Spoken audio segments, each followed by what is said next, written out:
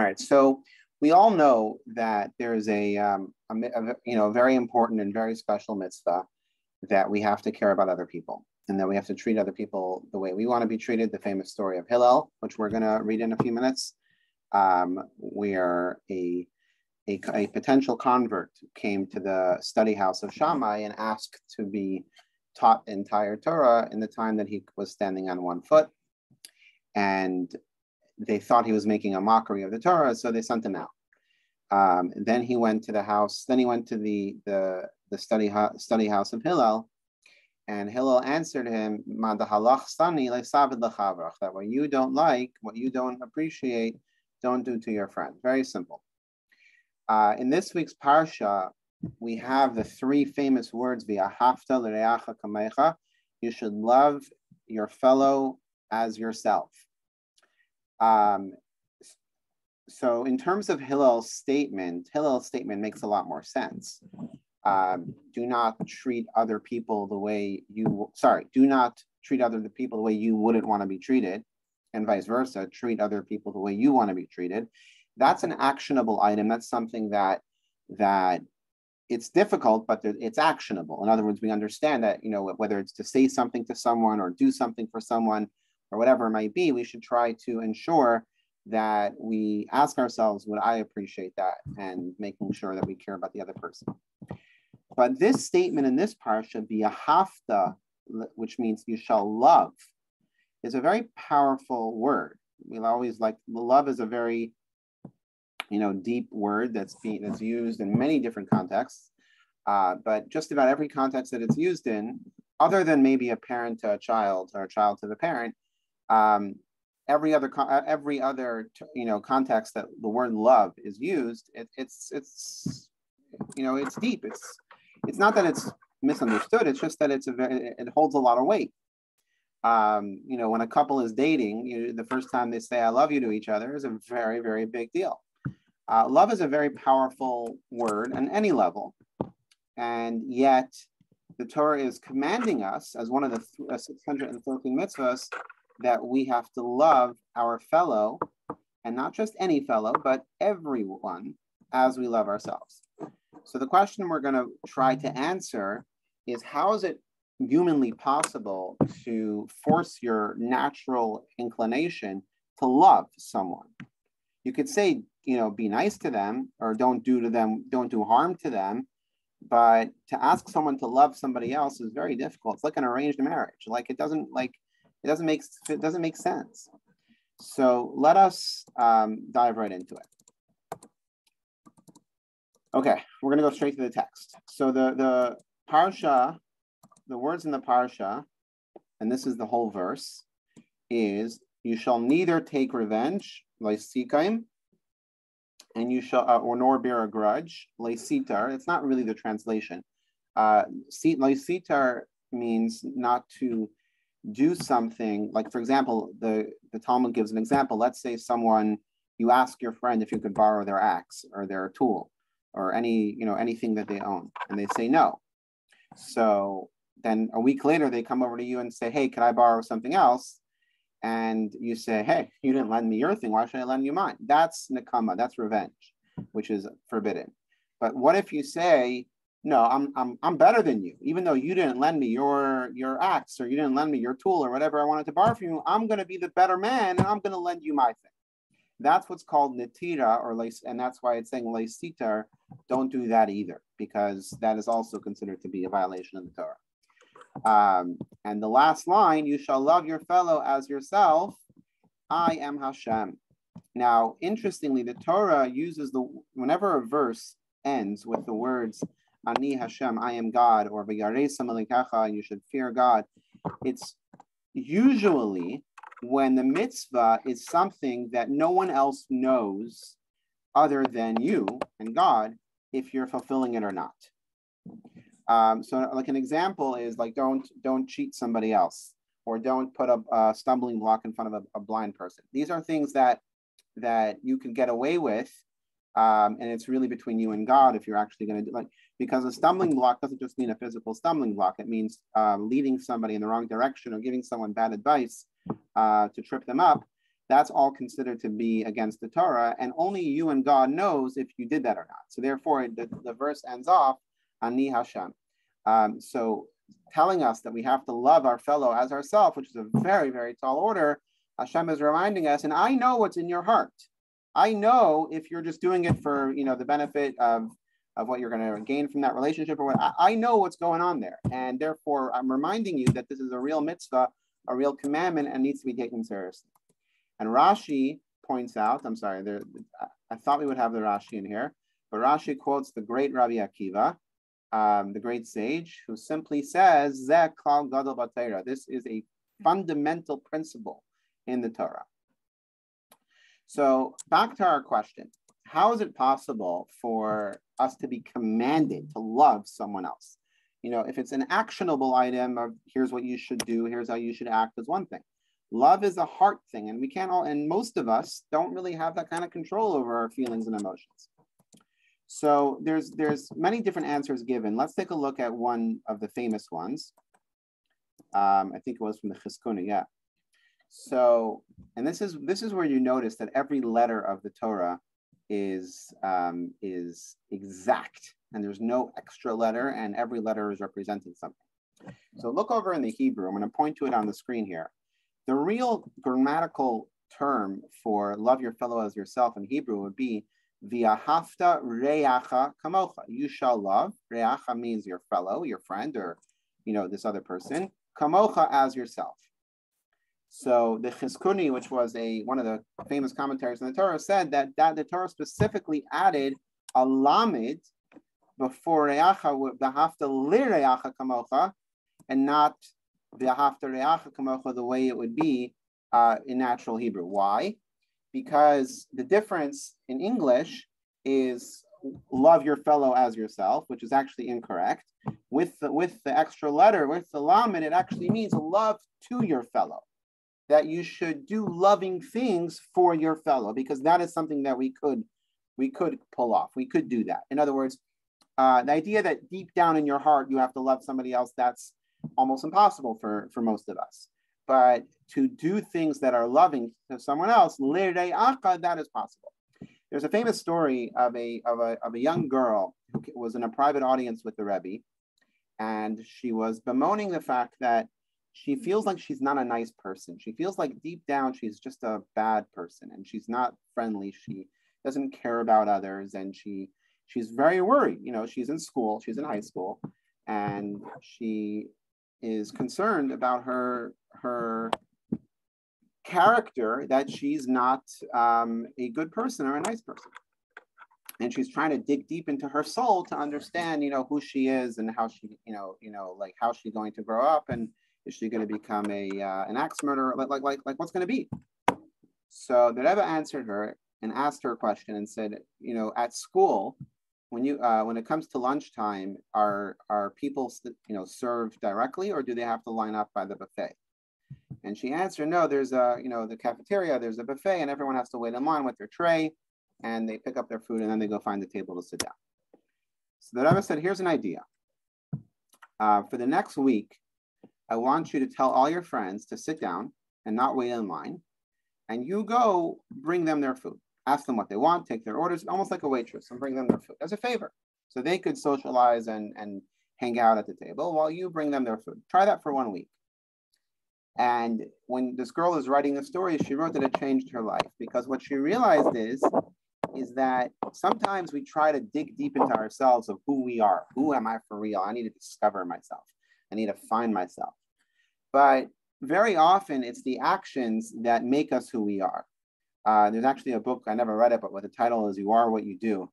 And it's not so far off, because the way we act and interact with other people is actually a reflection of who we really are. And if we want to change who we are for the better, then we have to make sure those actions we start off with those actions, and that's going to impact and influence the way we really are. And she writes that by doing that, she automatically realized that by helping up, by doing something nice for her friends, she was actually turning herself into a nicer person. So if there's ever a question of, how do I become better, or how do I become nicer, start with the action. And that's where this verse, this extra letter lamed, is sort of teaching us that if we want to fulfill this commandment, we have to apply the action to it. Do something nice, do something loving for someone else. And that is how you fulfill this commandment. And maybe, just maybe, you'll actually change whatever might be in your heart, that it could actually be without the lamed, which means that it's not just your actions, but it's also permeating your full self. So that's one of the more famous answers as to how this commandment could be fulfilled. But there's many other commentaries, and we're going to skip this one because I don't want to get too into the technical. But it's sort of the same idea. But let us dig a little deeper here, because the mitzvah is not, even with the lamed of telling us to do nice things for our friends, it's still a very tall order. And the Rambam, when he describes and elucidates all the mitzvahs, here's what he writes, and he gives us a lot of homework, and it's not something that is easily accomplished. He writes like this: the mitzvah commands us to love our fellow in a manner similar to the love that we have for ourselves. We should direct that same level of dedication to loving and being merciful towards a friend. This applies to their body, their financial concerns, and anything they have or desire. How often do we, have a situation where someone, that we know makes a very bad decision and faces the natural consequences of that decision. And very often in our heads, we're like, well, you don't do the crime. If you can't do the time, don't do the crime, or whatever. In other words, we sort of naturally judge the other person. But if we were in that situation, we would have every excuse in the world of why we made that mistake in the first place.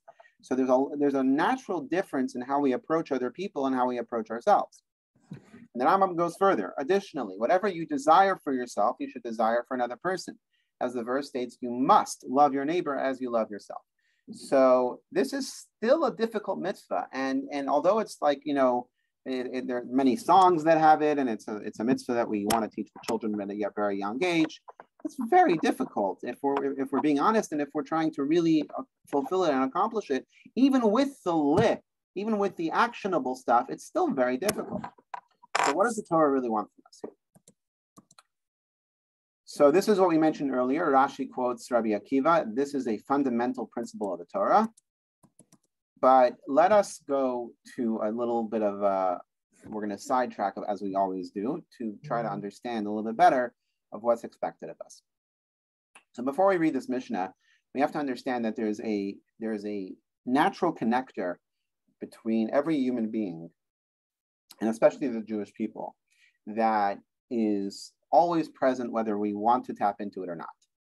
And this is a Mishnah that says, the people of Israel are so beloved that they are called children of God. As a sign of even greater love, it was made known to them that they are called the children of God.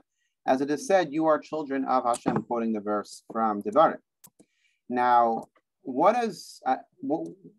mentioned before that the only time the context of love is actually, simple to understand is between a parent and a child. Even siblings love, it could be a little complicated sometimes. Love between spouses or love between partners is very complicated. It's obviously very powerful and the most sought after love that could be achieved, but it's still very complicated. A love between a parent and a child doesn't really lend itself to any complications because it's obvious. A parent loves their child because the child is part of them. The child is their flesh and blood. And the parent doesn't care if the child is talented or not. Obviously, the parent will be proud and excited, but a parent loves their child is a natural state. And the same goes the other way around. A child loves their parent, and as they should. So this is why the term, we are the children of Hashem, to sort of give us a hint as to how we could apply that love to each other as well. So this is where we're going here with the Medrash. The Mishnah states the Jewish people are so beloved that they are called the children of God. Indeed, on a soul level, we are all called the children of God. So through following the foregoing instructions of viewing one's body. Okay, I'm sorry. Before we read this, let me back this up for a second. So in the beginning of the class, we talked about the story of Hillel, where this convert came to the study house of Shammai and said he wants to study the whole Torah on one foot, while he stands on one foot, and he was sent out, and he comes to the study house of Hillel, And he was told, what you don't like, don't do to a friend, and the rest is explanation, go study. That was literally the line that Hillel told him. So the Alter Rebbe asks a question and it's a very obvious question. The Torah has 613 commandments. Of those commandments, many are between us and God, and many are between us and other people. So, for example, do not steal, do not kill, love your fellow as your, or honor your parents. These are commandments that are between people. But there are other commandments like Shabbat, like Tefillin, like Shabbos candles, like celebrating the holidays, and all the different commandments that are between us and God that help us develop our connection with Hashem. So it's understandable how Hillel's statement about do not do unto others what you don't want someone to do to you is representative of all the mitzvos between human beings. But how does it represent a mitzvah that is between us and God? How does that cover Shabbat? How does that cover Tefillin? How does that cover prayer? How does that cover studying the Torah? How does that cover just about any mitzvah that God between us and God? So this is where the answer is being discussed, and this is in the Tanya. So the Alter Rebbe writes, through the following the foregoing instructions of viewing one's body as lowly and I'm just going to mute everyone. Just you're welcome to unmute if you have any questions, but just to make sure, just to limit the background noise. So basically, what does a mitzvah? So I'm going to say the answer verbally because it's easier to explain. So the Alter Rebbe is answering this question about how Hillel's statement can represent the entire Torah. So what happens when we do a mitzvah? Any mitzvah, a mitzvah between us and God, whether it's putting on tefillin, or lighting Shabbat candles, or not wearing shatnez, or whatever the mitzvah might be, or a mitzvah that we have between each other. Whatever the mitzvah is, when we do a mitzvah because God commanded us to do that mitzvah, it makes us more spiritual. And what that means is it allows our soul, our neshama, to shine through and overpower our physical animalistic self. And as we know, there's always a battle going on between our physical being, our animalistic side, which is instinctive and just wants to follow its desires, and our spiritual side, which wants to cling and become closer to God. When we do something animalistic, when we just follow our instincts, then our animal is in charge, and our physical is more important. Everything else, everything material is important to us, while spirituality is not important. But to the flip side, when we do a mitzvah, our soul takes over and becomes in charge, at least momentarily, and is shining through to fulfill and to reveal itself to the world and to those around the person. So when we do what we're supposed to do, we study Torah and we do mitzvahs, we actually ensure that our soul is the dominant one and in charge. And what happens when our soul is in charge? Well, we see other people and we see other souls. We don't just see other bodies, because the physical body is what separates us. In other words, the way we look, the way we talk, the way we behave, all these types of things are physical attributes that usually are the sources of conflicts between people.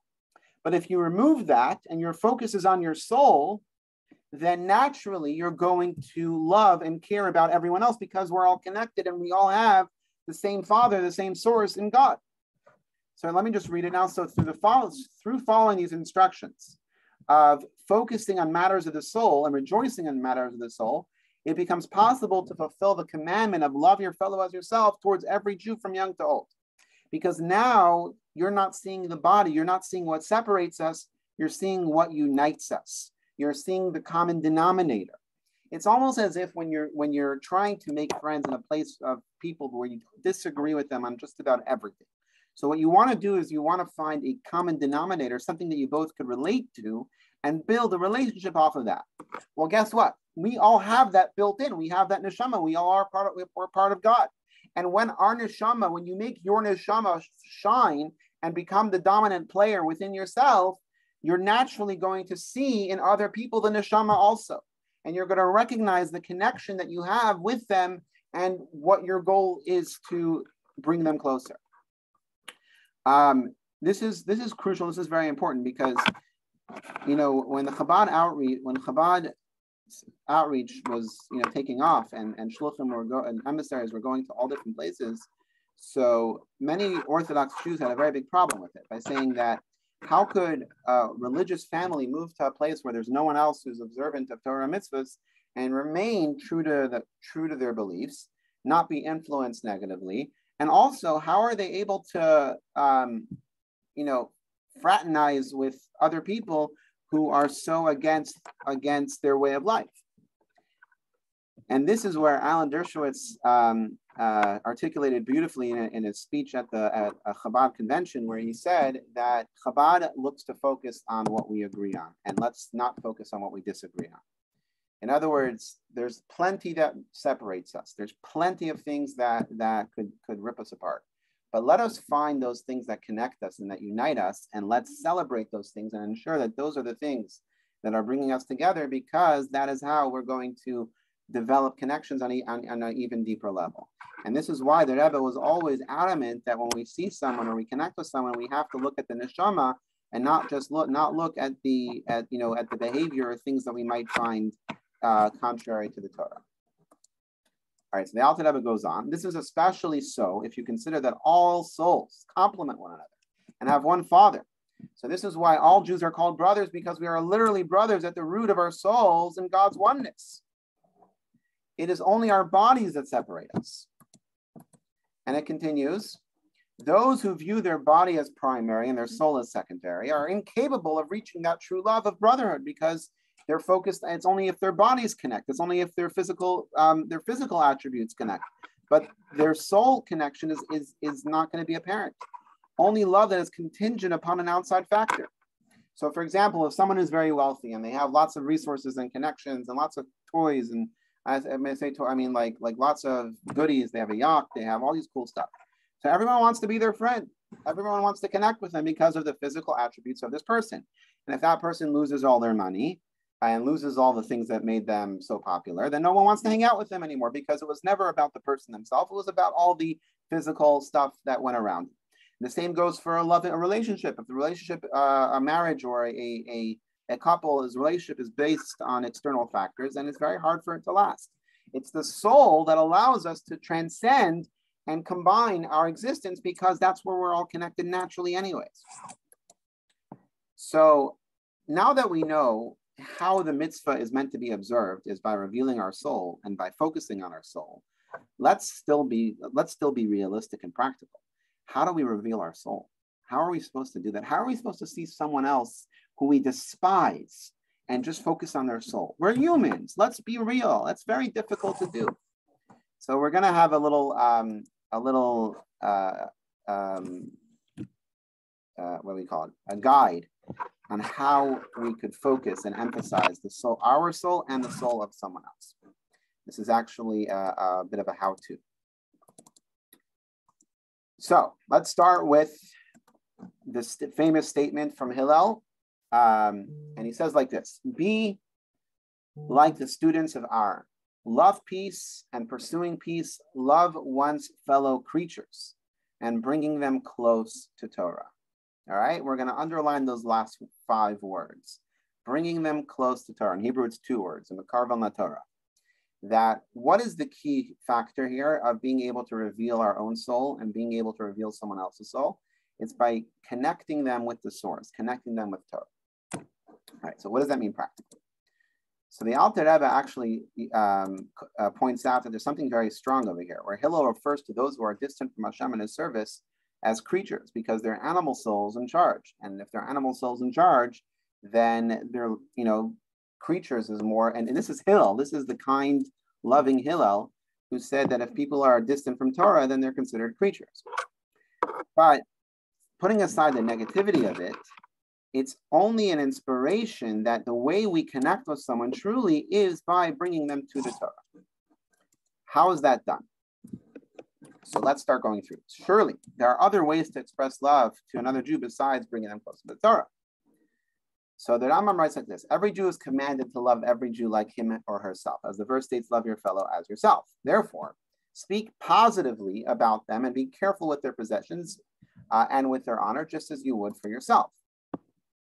So the Rebbe explains like this. With the words bringing them close to the Torah, Hillel is pointing out that although we must love every Jew, we may not compromise on Torah standards when doing so. And this is very important. We can't break a rule of Torah just to worry about someone else's feelings. We're there to bring them closer to Torah. So we can't, and this is something that shluchim have a tough time with sometimes, because very often they could be asked to do something that's counter to the Torah, but in order to keep the peace, sometimes they're tempted to do it. So the Rebbe is warning us that Hillel's point here is that we're not allowed to compromise our standards. And this is something that people respect, is that when we don't compromise our standards, people actually are drawn to that. So the love we must exhibit ought to draw others close to Torah, but never by lowering or compromising the Torah to an unholy level.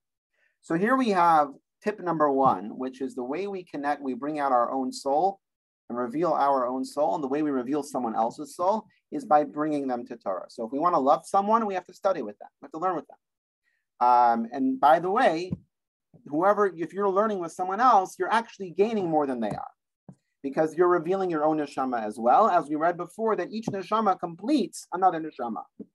A soul cannot exist on its own. A soul needs another soul or multiple souls in order for it to fulfill its mission and complete itself.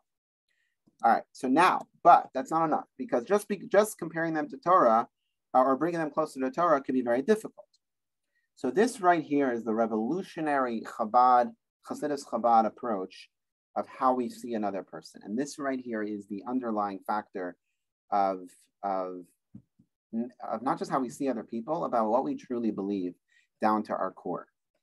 And this is from the fifth Chabad Rebbe, and he writes, this is very deep and very strong, but it's also very powerful. Where does the neshama, where does the soul come from? Obviously it comes from God, but so does the Torah. The Torah comes from God also. So how does that work? So here's what he writes. As it is sourced in Hashem's essence, atzmos, the soul comes from God's essence. The Torah comes from God's wisdom. Wisdom is not the essence. Your mind is not your essence. Your mind is very close to you. It's a part of you, but it's not your essence. So the Torah comes from Hashem's wisdom, or Hashem's intellect, so to speak. But the soul, the neshama, comes from God's essence. And the proof for this is in the concept of teshuvah. Even someone who violated every precept of the Torah can still return to Hashem. If a neshama was not sourced from atzmos, from God's essence, if he violated the Torah, he forfeits his right to exist. How would he be able to repent? How would he be able to do teshuvah?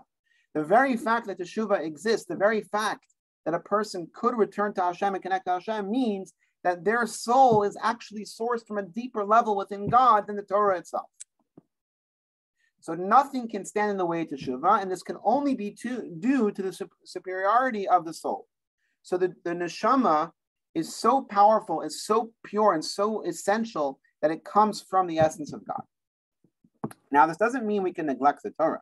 God wants us to connect to him and reveal his presence in the world through the Torah and through the mitzvahs. So that's how it's supposed to be. However, if we're talking about the source of someone's existence, we have to recognize that a neshama actually comes from a higher source than Torah. Inasmuch as a Jew's soul is rooted in a loftier space than even the Torah itself, a Jew remains a Jew even after they sin or violate the Torah. No matter how much a Jew has sinned, he does not lose his status as a Jew. This is because the neshama, the soul's connection with Hashem, is not contingent upon its level of Torah mitzvah performance. This right here is the core of Chabad. This is not to say that it's okay to violate the Torah. It's not okay. And this is not to say that our goal needs to be to bring people closer to Torah, as we just read.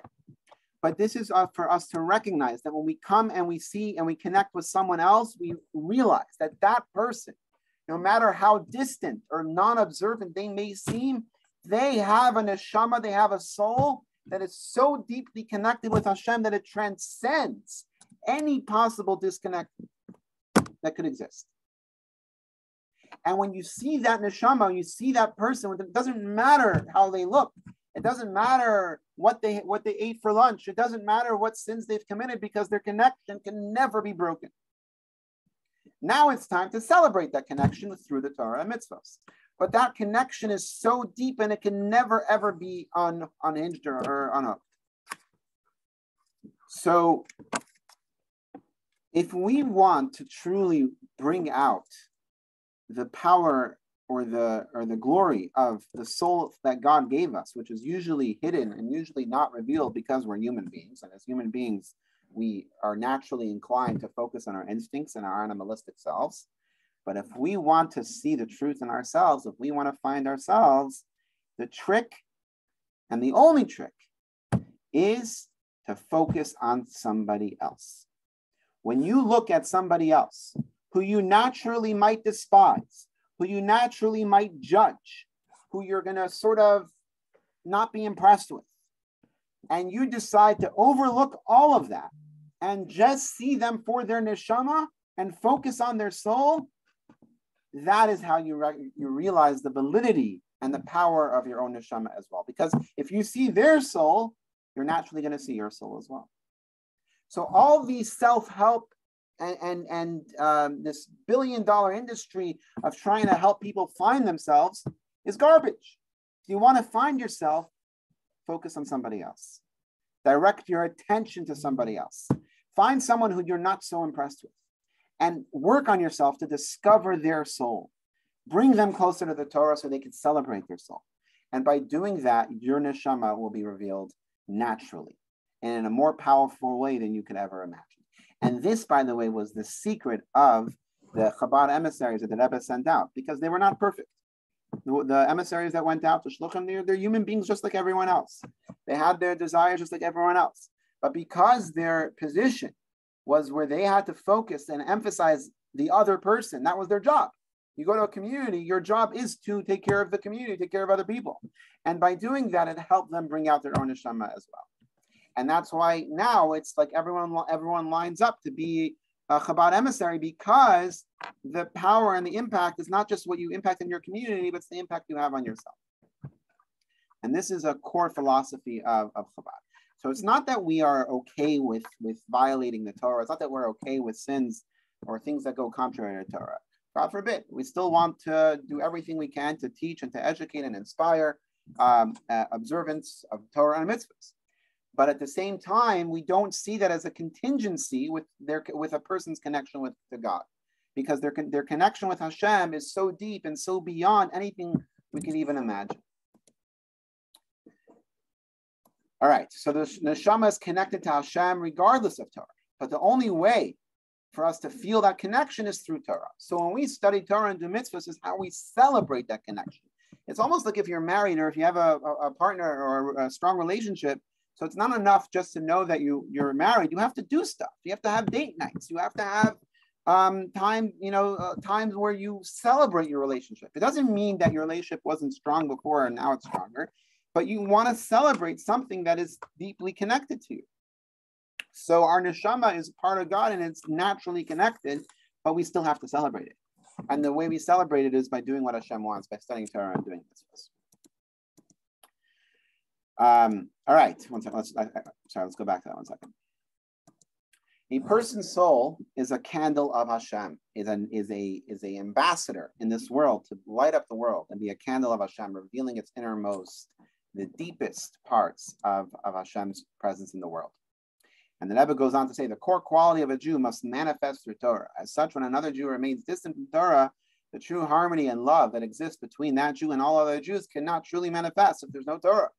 The reality is that they all share a common soul if left untapped, and the way they connect it is through the Torah. So precisely through bringing another closer to Torah, thus connecting them with Hashem, we can appreciate and feel the essential quality of a Jew higher even than the Torah. So it's through the Torah that we can recognize that we're even greater than the Torah. We need the Torah, though, to help us do that.